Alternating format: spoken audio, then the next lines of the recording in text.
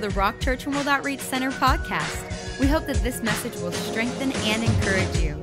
Now here's a word from Pastor Jen Cobrae. Let's go before the Lord. Father, we just come to you in the name of Jesus, giving you all the praise, all the glory, and all the honor. How good it is to be in the house of the Lord. And we are just a grateful, grateful, grateful people tonight as we put our hearts before you and say, Lord, speak in our hearts, and God will give you the praise. Bless us this night as we gather over the word of the Lord. Let the teacher of the church, who is the Holy Spirit, come and teach us the word of the Lord, and God will give you the praise. But also, Lord, not only blessing us, but bless all the churches in the Inland Empire as well as around the planet that are preaching and hearing the gospel of the Lord Jesus Christ. They're our brothers and our sisters. We love them, Lord. At no time do we think of ourselves as better than them, but Lord, we ask that you would bless them.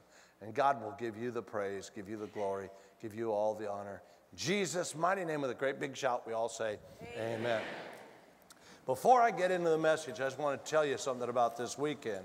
It's our Miracle Birthday Offering weekend, and what that means is that what we do at this church is we do something real special, is we all get together, we bring the very best offering, economic offering to the Lord as a blessing that what the church takes and uses to repair the church and keep the church up and pay the expenses and do all the things we need to.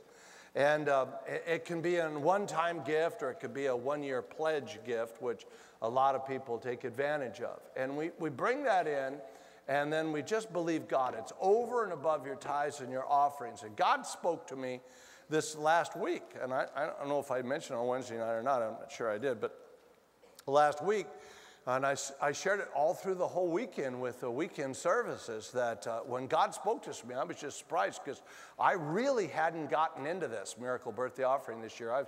I was kind of like wanting to shut it down because of recession and all that kind of stuff, and really kind of, discouraged about it. And then God spoke to me, and it just lit me up like a candle. And he said these words. He said, my house and their house, or what he was really saying was this. He says, if they'll get involved, tell them, if they'll get involved by paying off my house, I'll get involved in paying off their house. And I don't know about you, but I just would like to believe God for a house free and clear instead of having some mortgage company. Now, not only here at the church, but you personally in your house. Someday you're going to own a house. Why don't own free and clear? Now, you can believe that if you don't want to believe it. I don't really give a flip. I'm too old to care. I just know that God spoke it to me, and that's your call whether you believe it or don't believe it. But we're going to get together. We're going to bring a special offering on the Lord. Church is going to take that offering and do things with it. But one of the main things we're going to do is start paying off the church. The church spends $85,000 every month on a mortgage payment. So over the next few years, we want to pay this off. $85,000 a month going into mission fields would be great. $85,000 a month. We've fed almost 250,000 people this year already. Would be great to feed, even twice that many, buy some more trucks, reach more people, taking care of the people that are in need.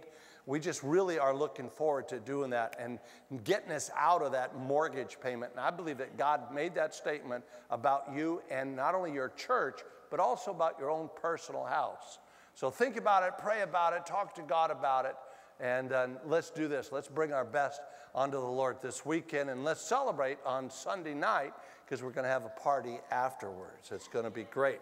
Hey, listen, what we've been doing on Wednesday nights has been kind of fun. We've been talking about biblical economics. We've been talking about biblical financial situations. What we're doing is we're trying to find out, by looking at the Word of God, what God says about finances. So many people have so many ideas, You hear this preacher, and he's got this idea about finances. All you have to do is give, and everything's going to be great. But I really find that not true. It's not about just giving. It's about your heart. It's about integrity. It's about your life with God. It's about a relationship with God. It's about honesty. And it's about purity. And it's about you growing up and me growing up into a place of maturity. And then God starts to bless us. And blessings don't always come in the form of financial blessings, even though God is not against financial blessings. You'd have to be really a spiritually stupid person to believe that God doesn't want to bless you economically, because it's all through the Scripture. In fact, he talks more about economic conditions in Scripture, which is really funny, than he does mention salvation in Scripture. So God knows that really you're tied to your wallet more than you know. And it's awfully sometimes a shame for us to be that tied to our finances when we need to be tied to the things of the Lord and God's ways. And we're looking at what the Bible says about the Word of God. We've had a great time over this last month and a half in talking about this subject. And tonight it's going to be a lot of fun because we're talking about economic stewards for God. I don't know about you, but I want to become an economic steward for God. We've said a couple of things. I hope they've registered. Let's talk about them just for a moment. Number one, we've said it all belongs to God anyway. And God gives it to you, and what you do with it depends on whether or not you're going to get more from God. It's all God's.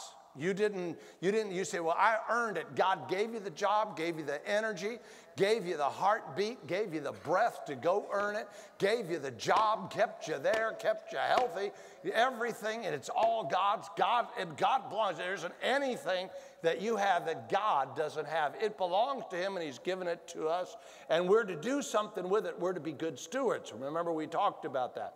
The better steward you are of what God gives you, the more likely God's going to give you more, because, and I'll show that to you and prove that to you tonight by the Scripture. If you're a lousy steward of what you have that God gives you, even if it's a very small thing, not just a big thing, but a very small thing, then you'll find that God will not continue giving people that can't even handle the small things. And so God's looking for a people, according to the Scripture, that can handle the blessings of the Lord. And we're talking about money. We're talking about finances. We're talking about how you deal with those things that are constantly in your life that put pressure. You deal with them every single day of your life, called finances. What's the Bible say about it? If it's so important, we spend a lot of time working for it. We spend a lot of time saving for it. We spend a lot of time spending it. We spend a lot of time, put a lot of effort, energy, mind thoughts, heart thoughts on money. My goodness, then what in the world does God say about it? And that's what we've been doing week after week after week. So today is not going to be any different whatsoever. Let me just say this again to you. Again, how good of a steward you are will determine how much God will allow you to steward of his commodities. Are you following me? And that means anything. You could take that to your marriage. You could take that to your children. You could take that about your jobs. You could take that about your finances. What you do with what you have has a lot to do with where you're going and what you will become. And if you don't deal with it the right way, and that's what we're learning, then you'll find yourself tied up wondering why God doesn't bless you economically. And you keep working and working and working, and it's like having a bag the Bible describes with holes in it. You put your money in the bag, and it just goes away, and you don't have anything. And then all of a sudden you find yourself horribly frustrated, blaming God because you've done some things, but you haven't done the right things. You haven't done it the right way. Keep in mind that you can do the right things the wrong way and still be out of sync with God. Now, let me say it again. You could do the right things the wrong way and still be out of sync with God.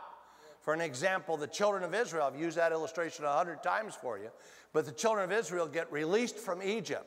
They come over, they worship the wrong God.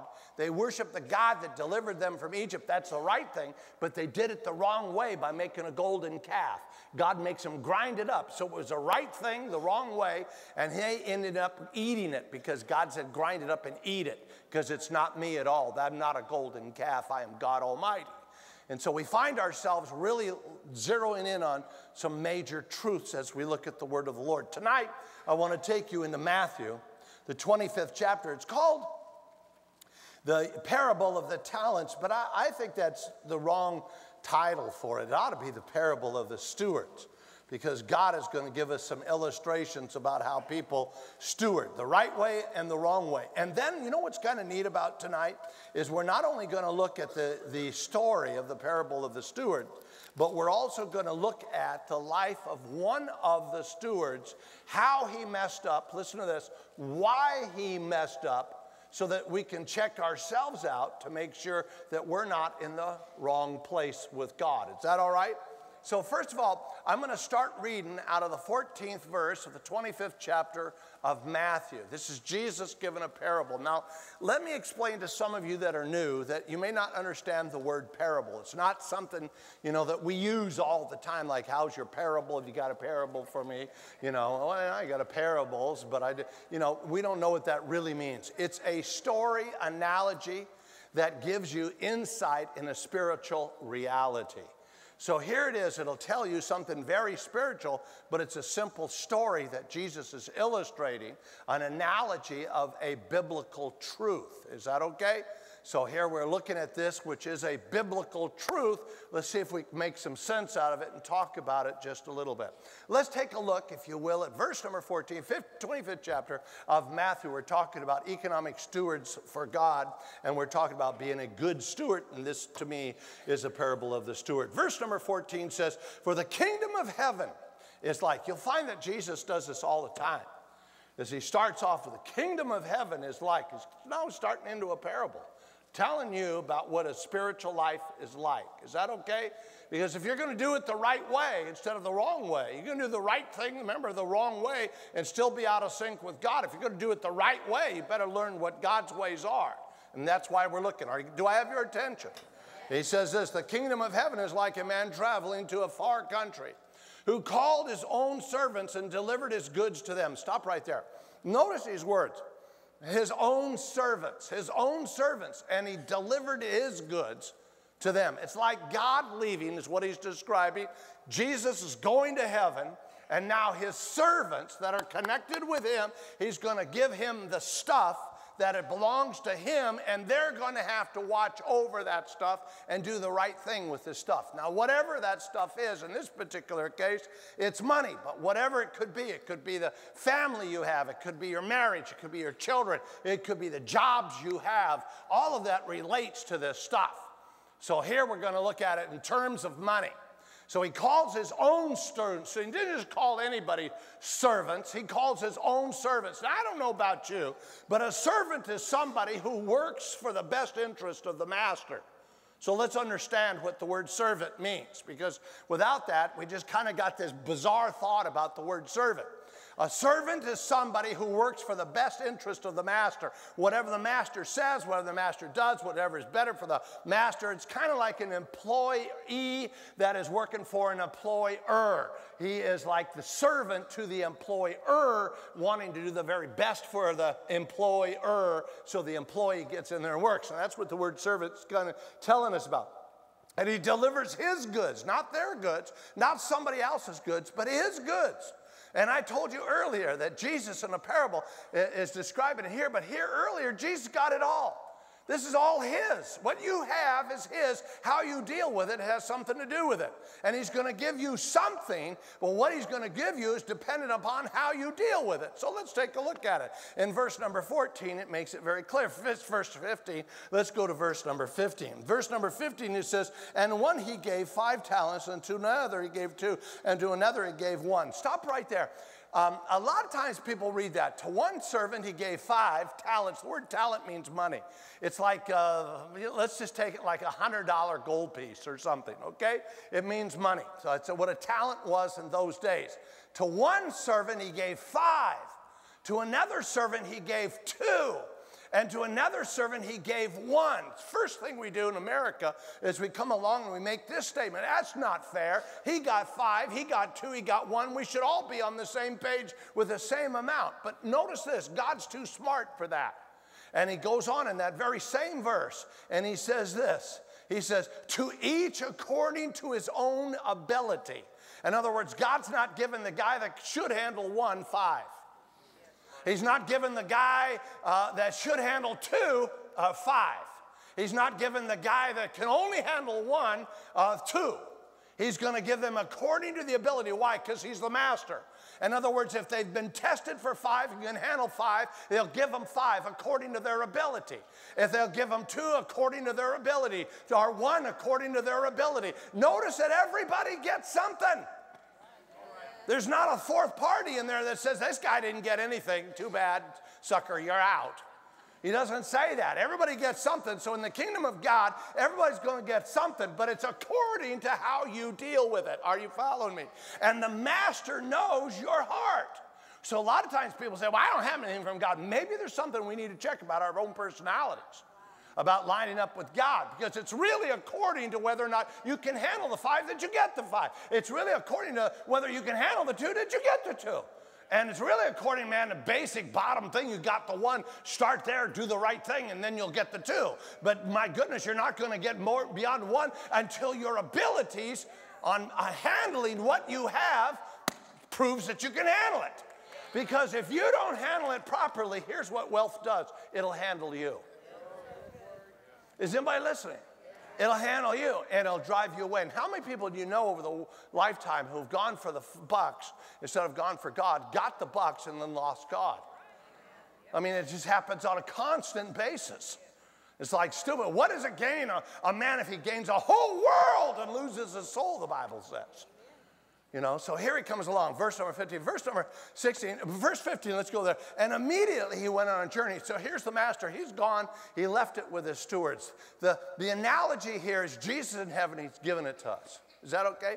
Verse number 16, let's take a look at verse 16. It says this, and then he who had received 5 talents went and traded with them and made another 5 talents. Now, I just want you to kind of like make a note that it doesn't say anything about this guy except immediately. Soon as he left immediately, he left the 5 talents with this guy. The very next word is then. I should have highlighted the word then. Then means bang. No sooner was he out of sight than this guy goes to work. Is somebody listening? And he takes the 5 talents, he went and he traded them, and he made 5 more talents. Let's go on, verse number, if you will, 17. And likewise, notice the word likewise up there. Likewise means the guy that got 2 talents saw the guy. He's just like that guy. Just what he did, how he's going to do it.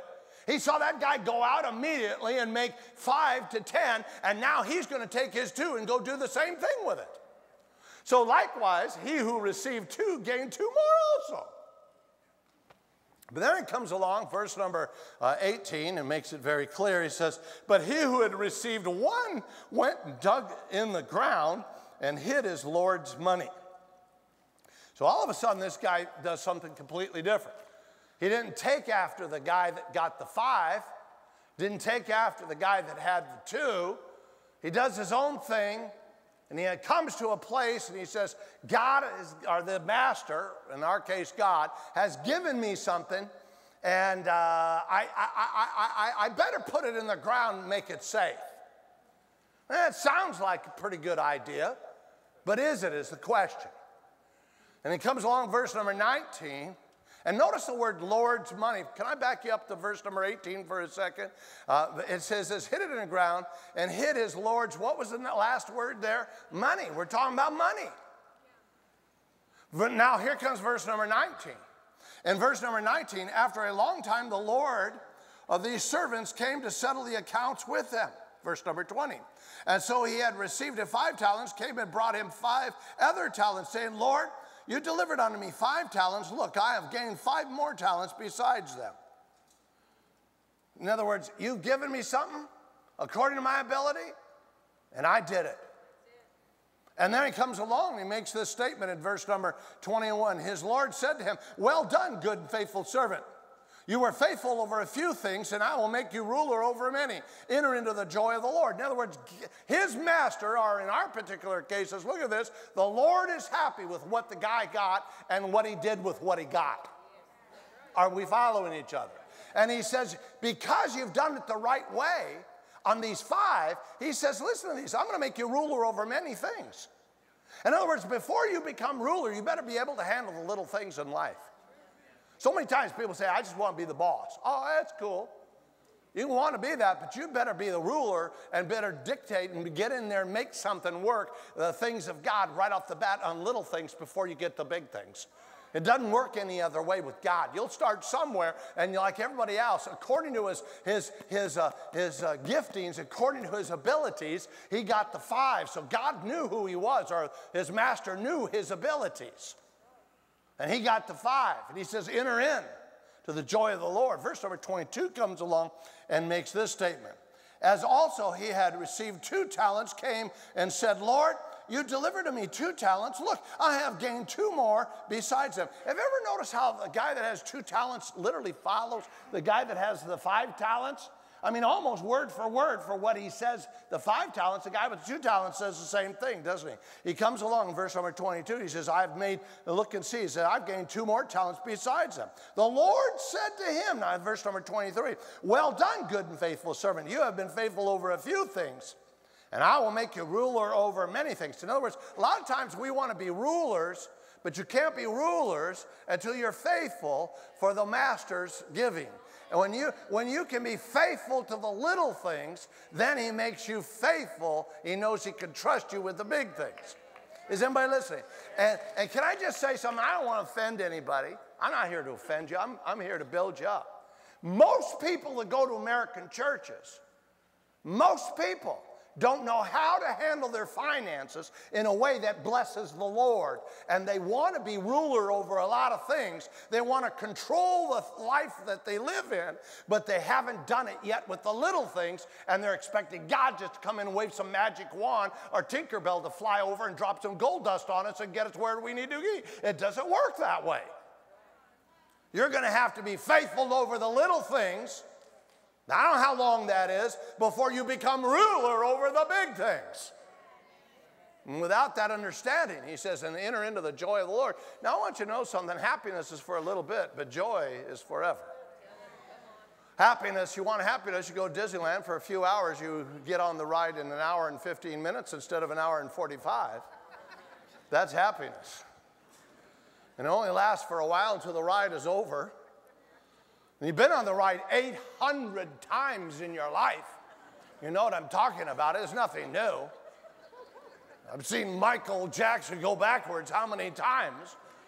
My goodness sakes alive. They got a new ride out there. I think it was like 50 times you could go on it and not see the same one. You never know. So they're getting progressive that way. Keep you coming back. But that's happiness. Joy is forever. I like that. Come on now. I don't want, anybody can find happiness. I got to find the joy.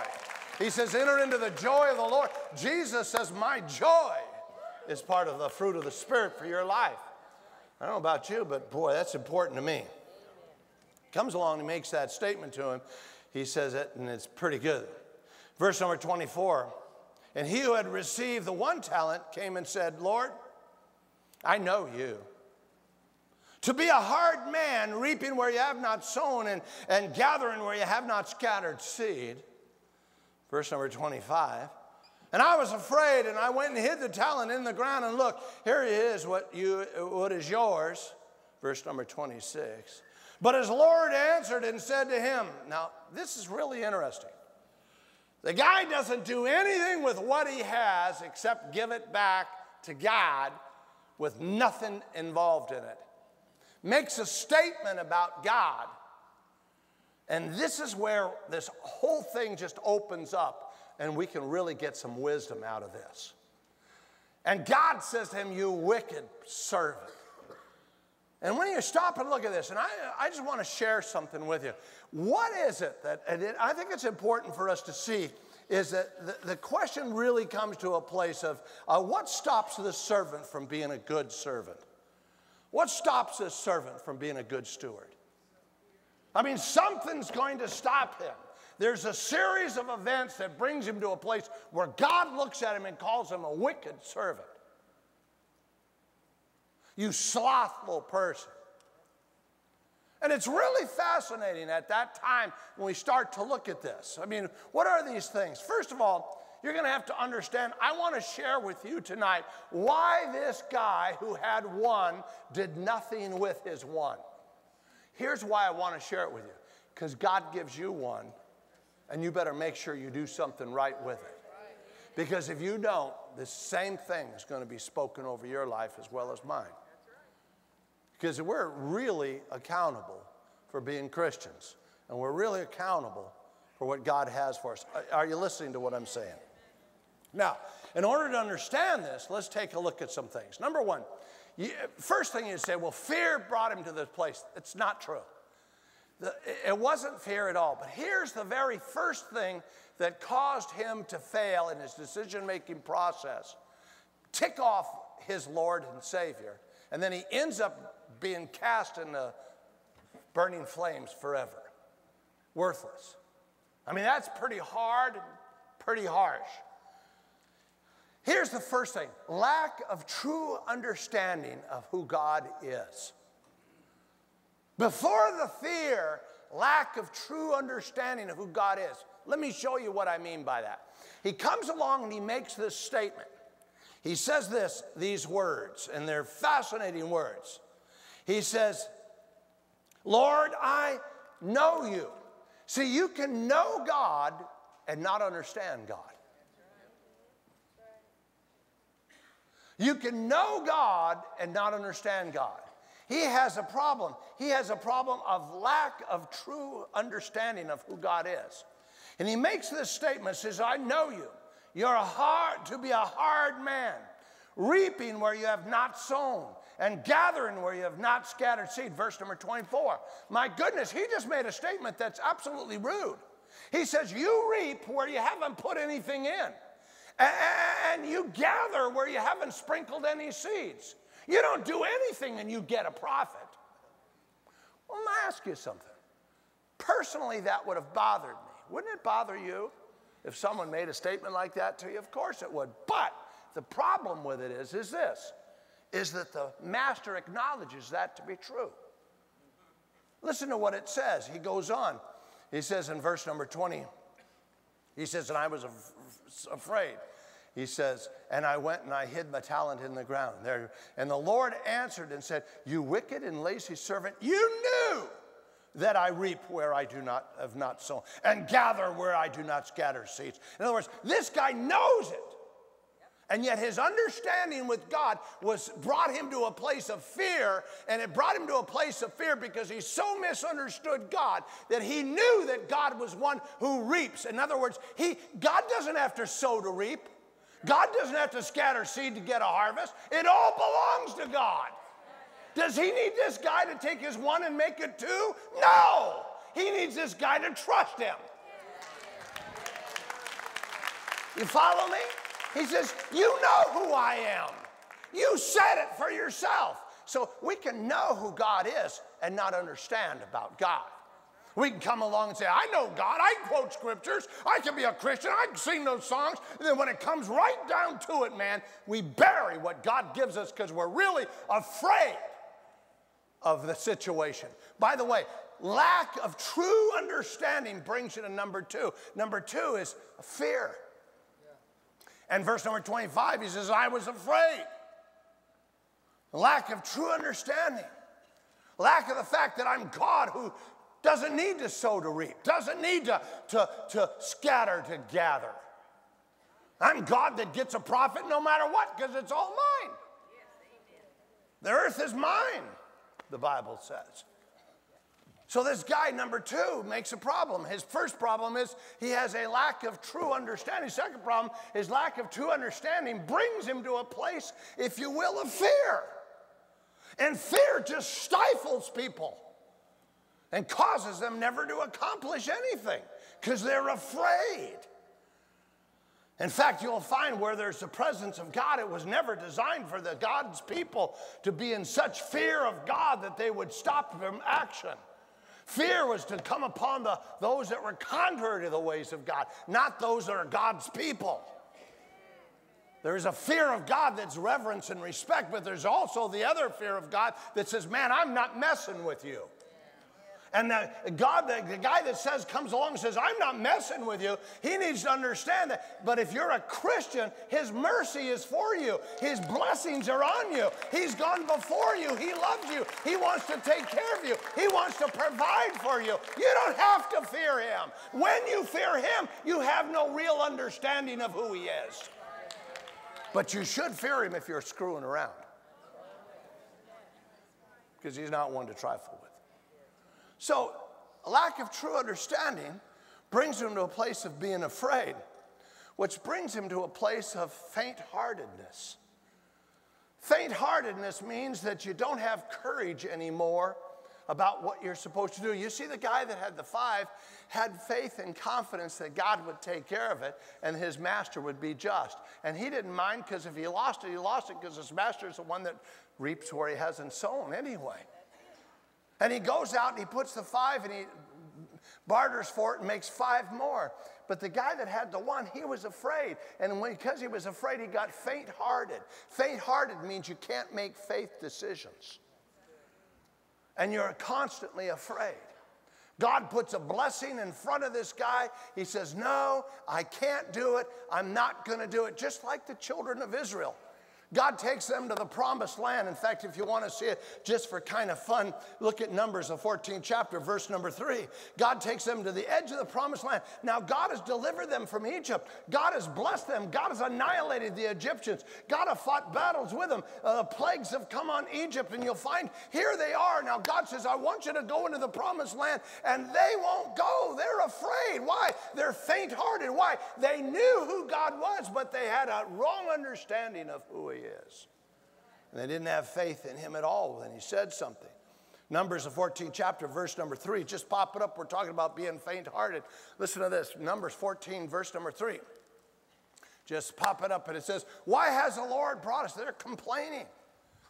To this land to fall by the sword, that our wives and children should become victims? Would it not be better for us to go and return to Egypt? Why? They're now faint-hearted in their decision-making process. When you are faint-hearted in your decision-making process, you are out of sync with God. And how you got faint-hearted is, number 1, you don't understand a true understanding of who he is. You've entered into fear, and now you're making decisions with a faint heart, and you'll never make the right decisions. Is anybody listening? Now, here's something else that's kind of fascinating.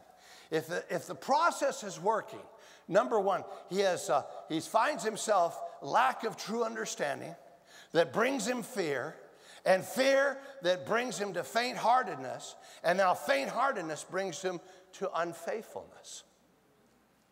And when you're unfaithful, now you have no decisions whatsoever to make. In fact, Luke, the 16th chapter, verse 12, just pop it up on the overhead, says these words. If you, having been faithful in what is another man's, or not been faithful in what is another man's, who will give you what's your own? So now the process starts. Here's this guy with 1 talent. He buries it.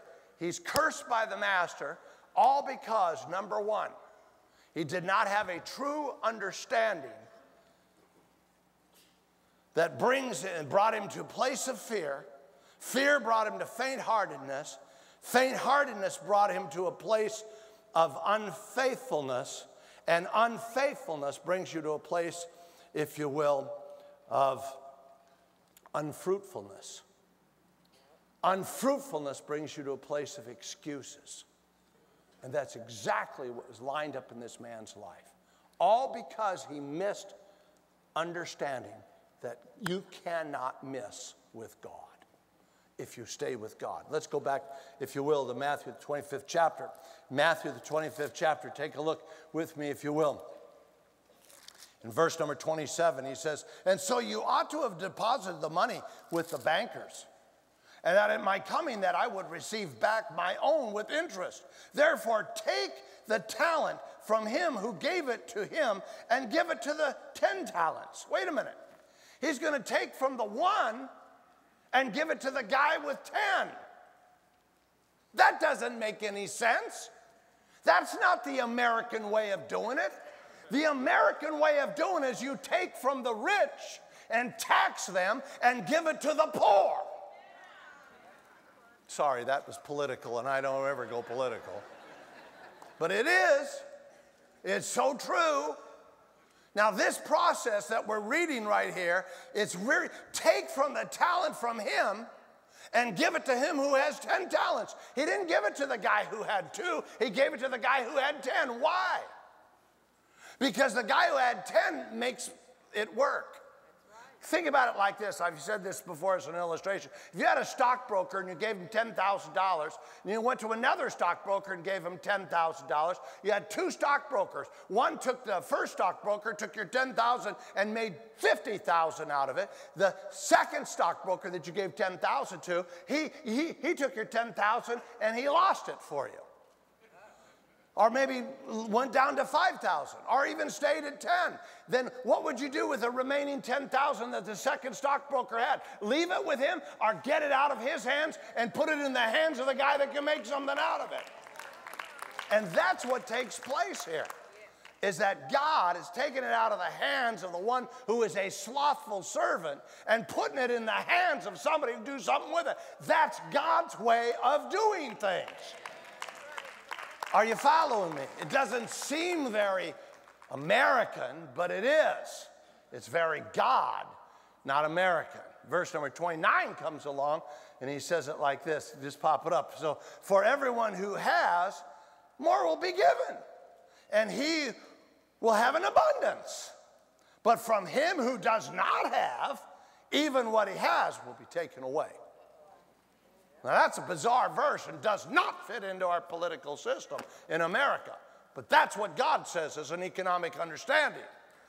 You don't give to somebody who doesn't do anything with it. You give to somebody who's going to do something with it. And somebody that isn't going to do something with it isn't going to do something with it, but somebody who is going to do something with it is going to take it and multiply it. And he says it just as simple as this: for everyone who has. In other words, everyone who's been given a talent by God, listen to this, and goes out and does something with it, he says this: he will give him an abundance.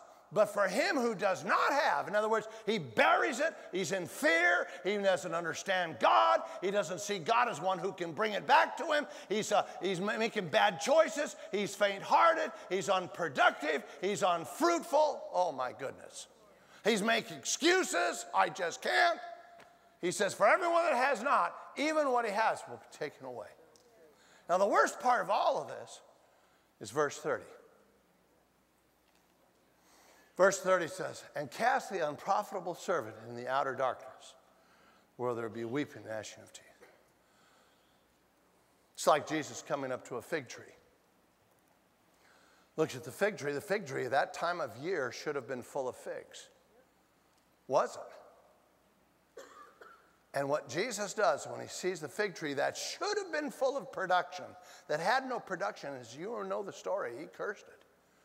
His disciples and him walked back, but the next day they come back and that fig tree is all shriveled up. It's an amazing miracle. Because you and I are required by God, by whatever it is that we get, your home, your children, your marriages, hey, your finances, whatever the talent is that God gave you that is worth something to you, you have got to steward it the right way. Because if you don't steward it the right way, it'll be taken from you and given to somebody who will steward it the right way. And that's the shock of the whole thing, and that's not fun for anybody. And so this all boils down to, what are you going to do with what you have? Are you going to trust God? Or are you going to let fear come in? Are you going to really understand that God's a God who reaps where he hasn't sown? You may think that's unjust, but it's all his, you see. It all belongs to him, whether he sowed it or not. He reaps. He gathers and he hasn't scattered seed. Why? Because he's God. He's not waiting for the earth to sprinkle water. He's God. He's not waiting for the rain to come. He's God. And he has given you something, and now you have got to take what it is he's given you and believe God for it. And you have got to put it to work to do something that's going to make life better and do what God would have you. And it's not just better for you. Do you know the servant that was, you know how he calls him an unjust steward? He calls him what was the words he used? Does anybody remember? A wicked and lazy, what? Servant. Why would he call him wicked?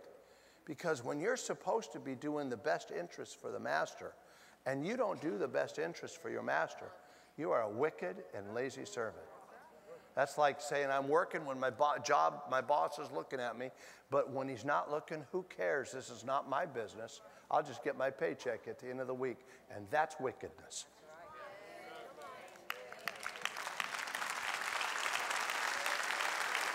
So for all of us, everybody in here, you are at least a one-talent person. Debbie and I have said that all of our lives. We're a one-talent people. Well, we're not going to take our one talent and bury it. We're going to do something with it.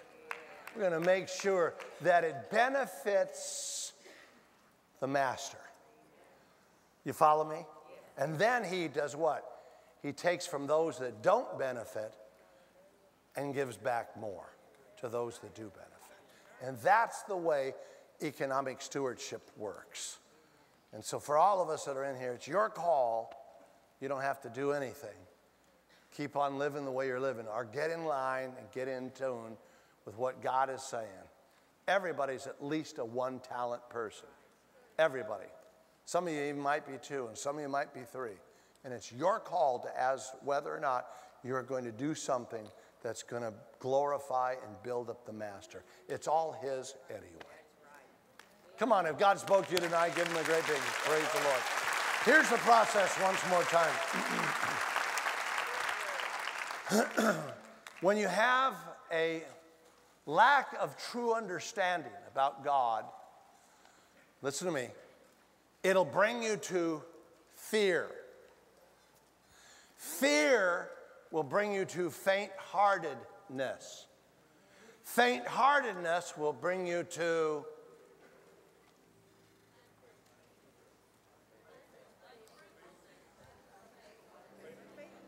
unfaithfulness. Unfaithfulness will bring you to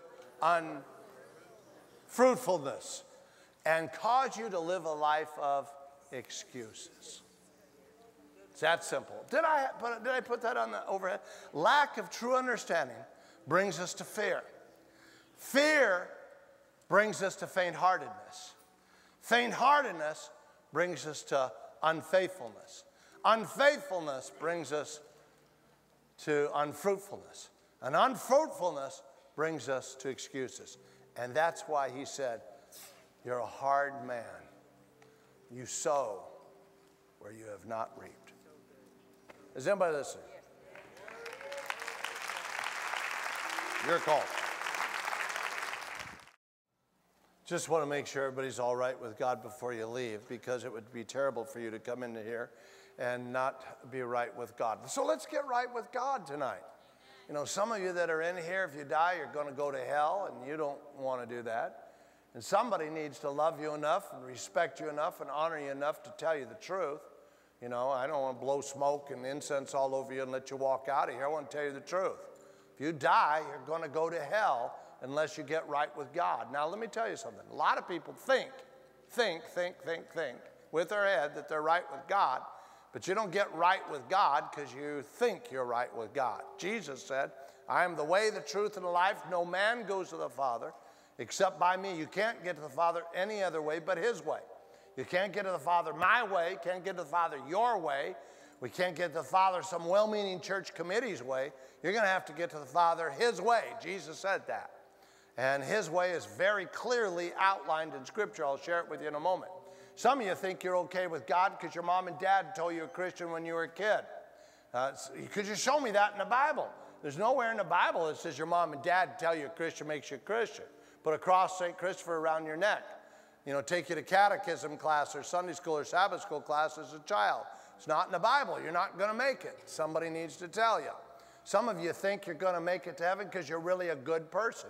Where in the world did you get that information? I'll tell you where. Hollywood, movies, scripts, all that kind of stuff. Those people that make movies and television shows have said if you're good enough, you'll make it in all their movies. They don't know how to get to heaven. You're only going to get to heaven Jesus' way, not Hollywood's way. And so you're not going to make it if you think you're going to get there because you're good enough to make it.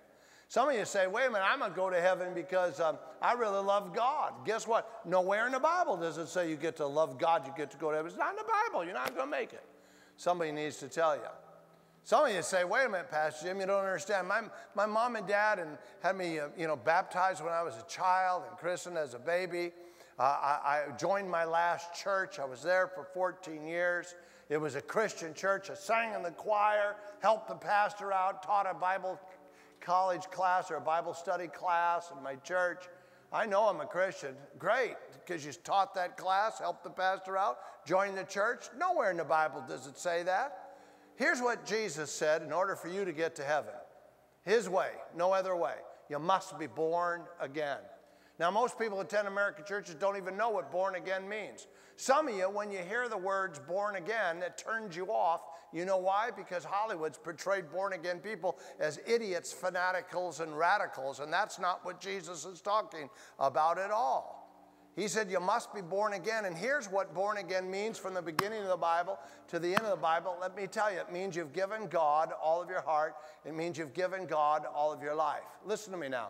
It's an all or nothing relationship with Jesus Christ. One more time. It's an all or nothing relationship with Jesus Christ. I'll prove it to you by the Word of God. Last book of the Bible, book of Revelation, Jesus is making a statement. Here's the proof. He says, I'm coming again, and when I come, I better find you hot or I better find you cold, because if I find you lukewarm, I will vomit you from my mouth.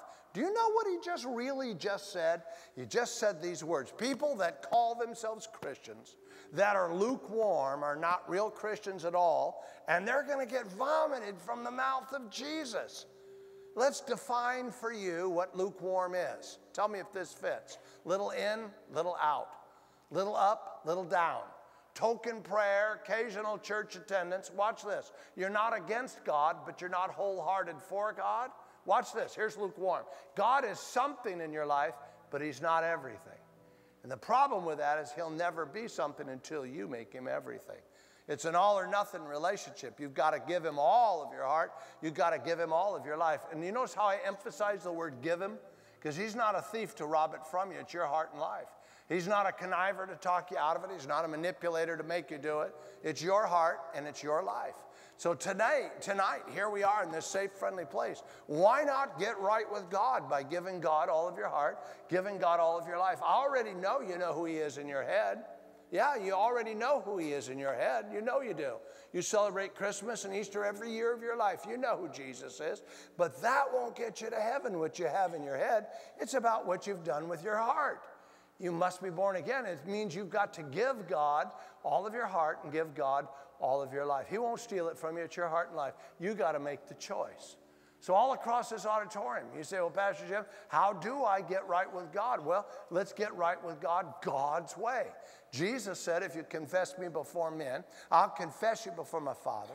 But if you deny me, I'll deny you. In a moment, I'll count to 3. I'll go like this. 1, 2, 3, and I'll pop my hands together. Bang, when you hear that sound. Bang, your hand goes up. I'll see your hand go up. And what you're saying by the raising of your hand is this: I don't want Jesus in my head like most Americans. I want to give him all of my heart, give him all of my life, be born again, headed for heaven, and denying my presence in hell. And I'll see your hand go up. He said, where? Before men. I'm a man. I'll see it.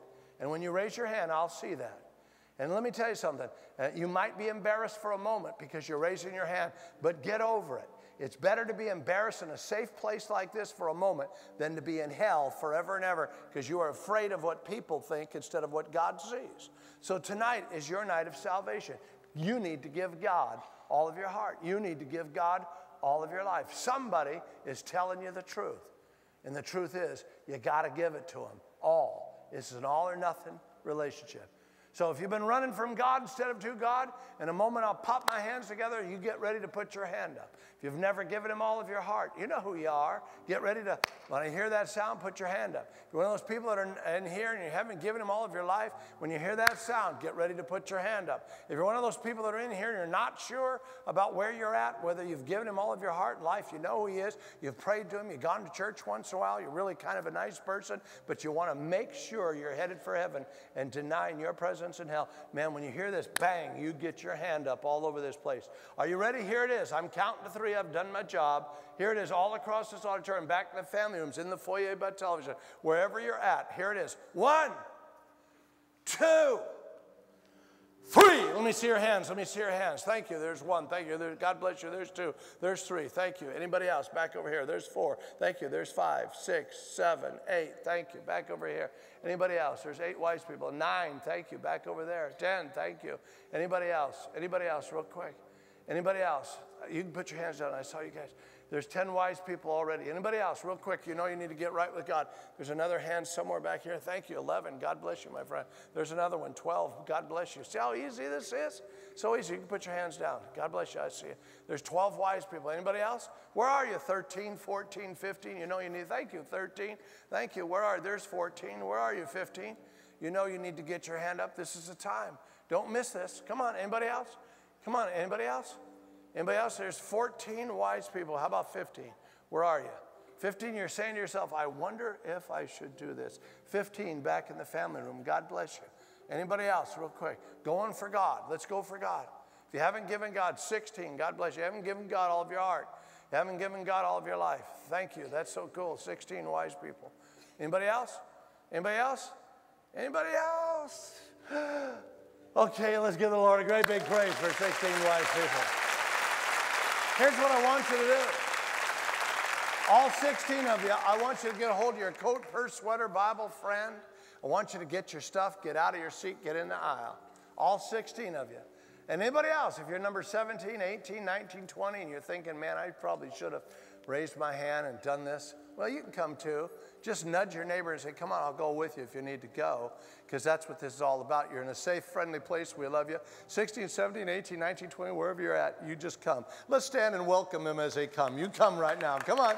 Come on, come on, come on, come on.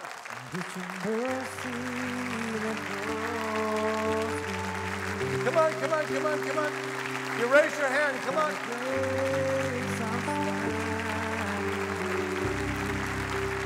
Well, they're coming. Give them a hand as they come.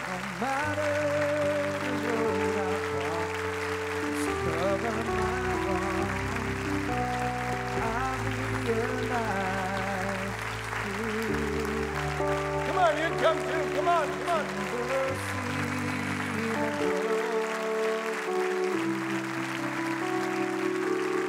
By grace I'm standing.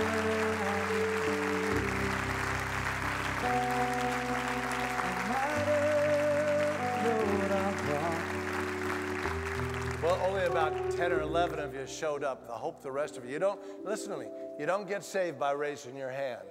You get saved by giving God all of your heart and all of your life.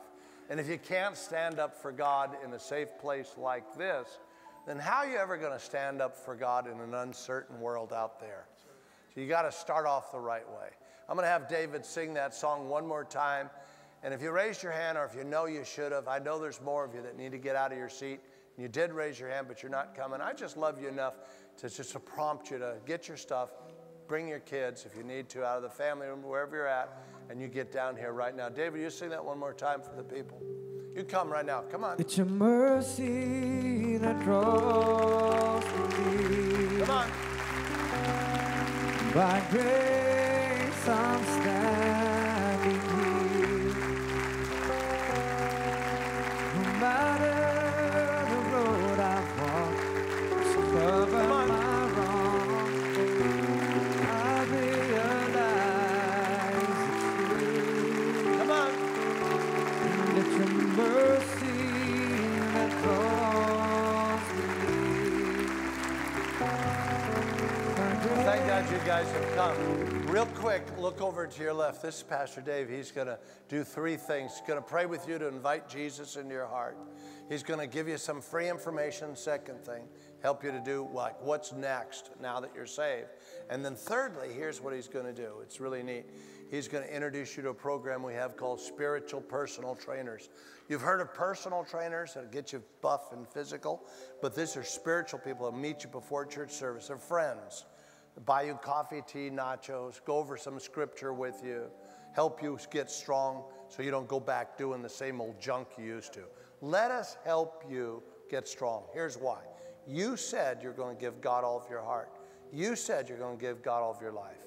If you really mean that, then let us help you to get strong so you can go on with your life and be successful. Don't just come, pray this prayer, and get lost and fall through the cracks somewhere.